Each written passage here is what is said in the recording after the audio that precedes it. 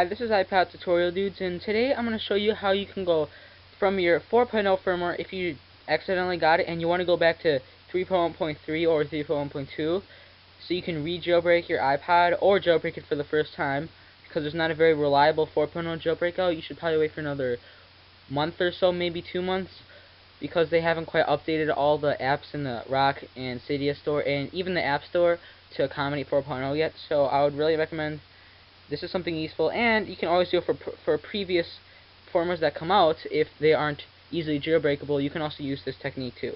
So for all of you who have Safari, you can just skip over this a little bit. I'm just going to show them how to get to Safari. This is so you can download in the IPSW version, because if you have Internet Explorer, it will not work for you. I mean, it will work, it'll download as a zip, and then that's kind of confusing. So it's easiest if you just download Safari. So from apple.com, you just type in Safari right here, and you can download it. Just quickly show you.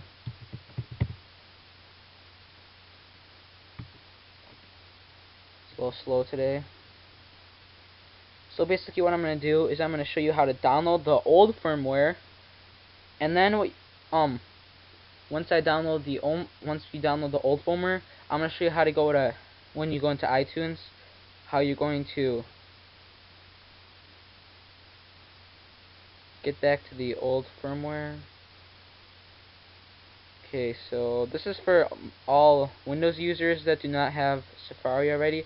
I recommend doing this if you get the zip, because if you download it from here, it might be a zip, and that'll be too confusing. So then you click on this and download that and whatever. So what you're gonna do, I have two links in the video description. I'm gonna show you the more confusing of the two. The other one is much more easily explainable. I'm just gonna show you the more complicated version. This is the Hackintosh one. The other one is the Felix Bruns site. It's basically just shows two, like one that'd be right about here, and as you scroll down one here. If you have an iPod Touch or iPhone, do the one on the bottom. Find the firmware. But this is basically the same thing as that, except a little more. Except it doesn't have a pull down menu. So just so you can scale. If you really want, you can read this, but you don't, since I'm just going to show you how to do it. Now, what you need to do for this is the iPhone 2G, or in first generation models. You can scroll past that. This is the iPhone 3G. So if you scroll on to the bottom here, and if you want to go back from 4.0 to back to 3.1.3, I'll show you how to do that in just a sec. The same for iPhone 3GS. They still have all the available things. I wouldn't recommend going much past 3.1.2, since 3.1.2 and 3.1.3 are the exact same thing, except with a minor update that won't make your performance much different. It doesn't really matter which one, but I wouldn't go anywhere before that if you already have 4.0. And this is the first generation iPod Touch, second generation iPod Touch, third generation iPod Touch. They don't have the iPad since that only has one firmware for it so far. So I'm going to go to the iPhone 3GS. They'll say I want the 3.1.3, and this is what you need to do is you need to click on your right arrow key, and then make sure you highlight it all. You copy it, or you can just say go to address, and then whatever. Okay, so what this is going to do is it's going to want to download a file. Do not open it. Say save.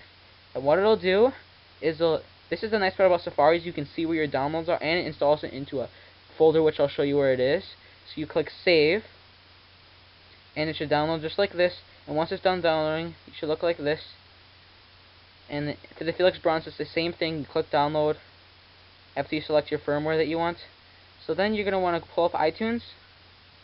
This is an extremely easy thing. You can do update or restore. I would recommend, and it doesn't really make a difference, so I'm just going to press shift if you have a PC, and if you have a Mac, press option, and then click on update or restore.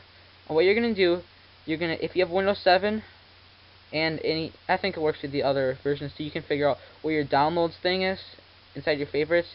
Go to downloads, and you can find this. You basically click on it, click open, and then you can look at your iPod, and it will take you back. I've done this before, but I'm not going to do it with my iPod right now, since I don't want to. If you do this, it'll ruin everything you have on your jailbroken iPod. If you have it jailbroken, it'll erase all that data. So that's all that does. So if you do that, it'll restore back. See, I have 3.1.3. I went back to this from 4.0. So that's all you need to do to get back from firmwares that do not have easy jailbreaks or do not have all the apps updated to that.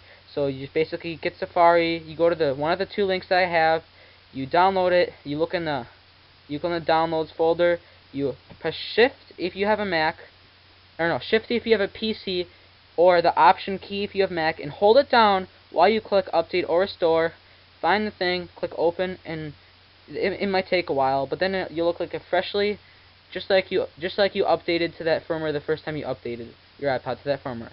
And that's all you need to know to take your iPod back to a more jailbreakable firmware. Thanks for watching.